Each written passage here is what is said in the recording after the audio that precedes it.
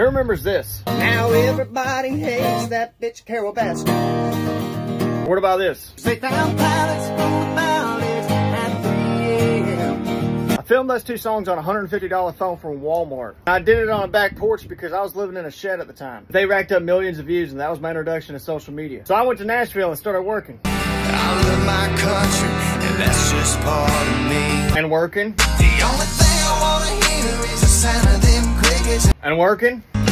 Oh, I need it. Give me some of your sweet love. And working some more. If you ain't careful, time will fly.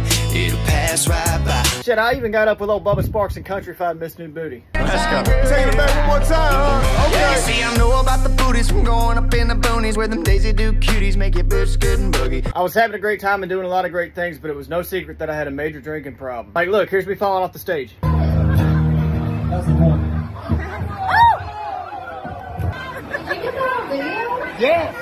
Please post it because I don't know. Everybody was laughing there, but they didn't realize that I was waking up drinking 1 or 2 energy drinks and nothing but alcohol for the rest of the day, every single day. Last year, I got married to the love of my life, and 7 months ago, I quit drinking cold turkey. 2 days after I quit drinking, we found out she was pregnant. Then I sat down and wrote a song called Take Me Back to the 90s. And y'all took that song to number 7 on the iTunes charts. It became my first single to be played nationwide on the radio. But before I quit drinking, I sat down with a couple friends of mine and wrote a song about my struggles with alcoholism. Open whiskey, don't shoot me tonight. I'm releasing that song tomorrow, February 29th. This is going to be my last single I release before my daughter's born. Take Me Back to the 90s went to number 7. I know we can run this one up. Here's to 7 months without a drink. That 90 proof feels like a 45 pressed on my lips.